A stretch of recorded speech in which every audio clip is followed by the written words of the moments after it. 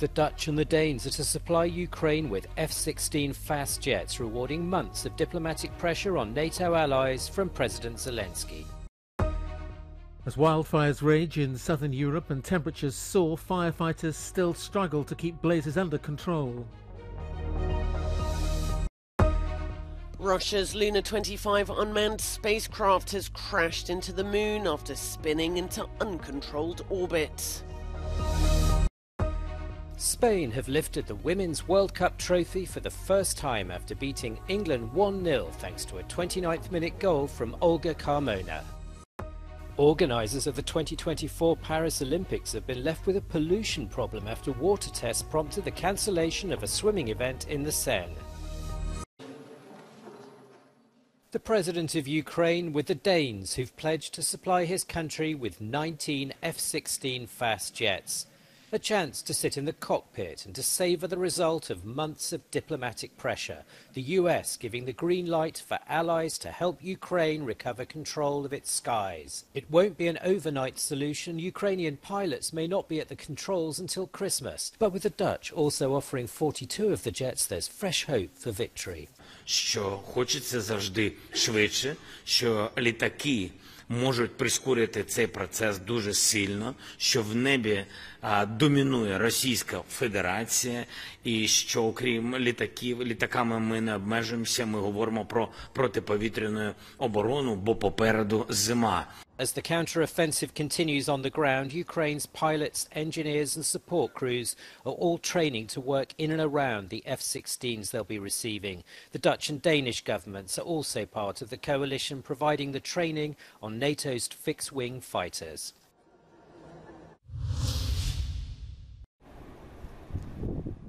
Authorities in Turkey evacuated another 5 villages near the northeastern border with Turkey on Sunday. Strong winds whipped up the flames and civil protection authorities warned of an extreme fire risk on Monday in the region around the capital Athens and other parts of southern Greece. In Orotova in Tenerife, the last remnants of fires which broke out on Tuesday were still being tackled.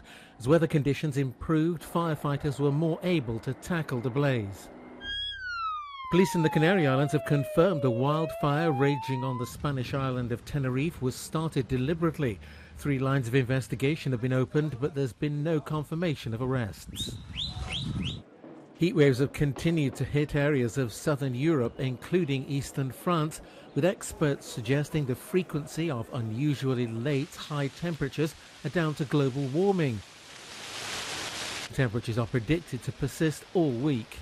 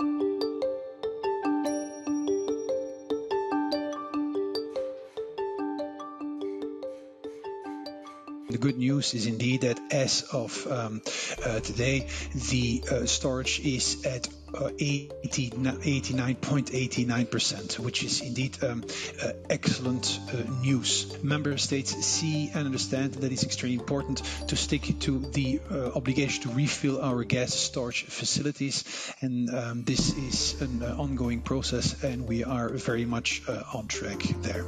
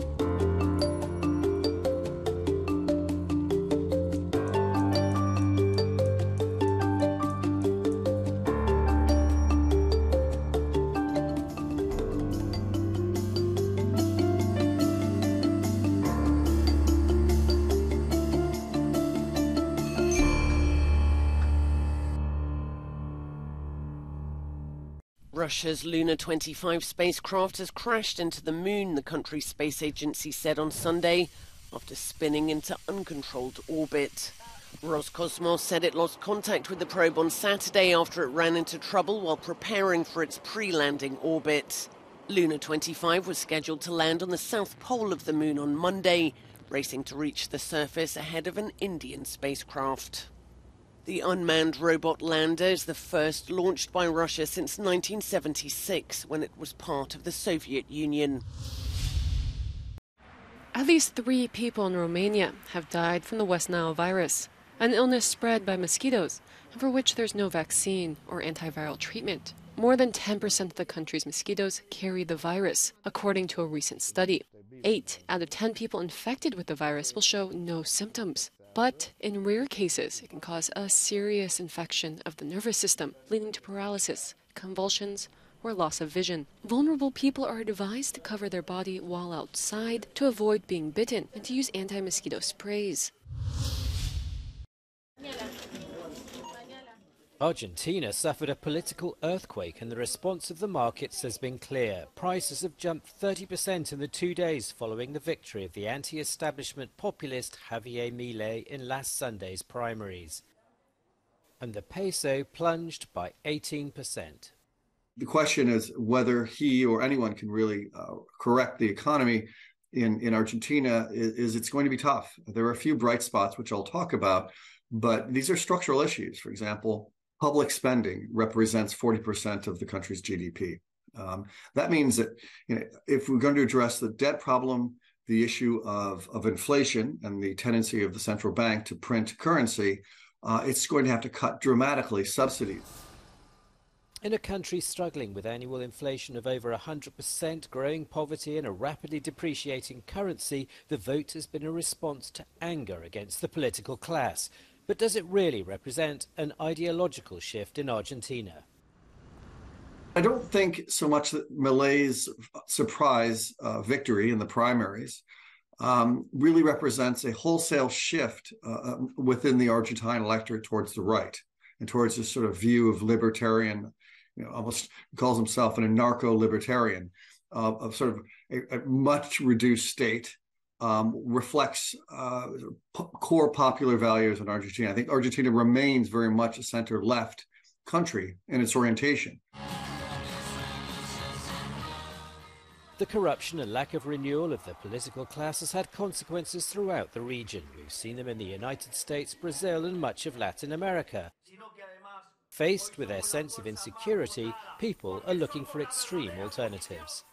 There is a sense that there's been no political renovation, that politicians are unaccountable, but also the sense of profound economic insecurity that's driving this. In surveys done in Latin America by Vanderbilt University, more than 80% of respondents believed that half or more of their politicians were corrupt. When people don't trust their politicians, when they don't trust their institutions, they look for extreme answers outside the system. Spain produced a stunning performance to clinch their first Women's World Cup title on Sunday with a 1-0 win over England. Olga Carmona's superb finish in the 29th minute proved to be the difference between the two sides as La Roja made history. The Lionesses, who were bidding to bring a World Cup trophy back to England for the first time since 1966, pushed in the dying minutes, but it wasn't to be. Spain are the 5th winners in 9 editions of the Women's World Cup. Sam Ashew was there. Well, it'll go down as one of sport's most remarkable achievements. The majority of this Spanish squad were on strike 11 months ago. Now they're champions of the world. At 23 years old, Olga Carmona became the youngest player since 2011 to score in a FIFA Women's World Cup final. She is the history maker. This La Roja side are the record breakers. It brings to an end a fine tournament here in Australia and New Zealand. Sam Ashew for Euronews in Sydney.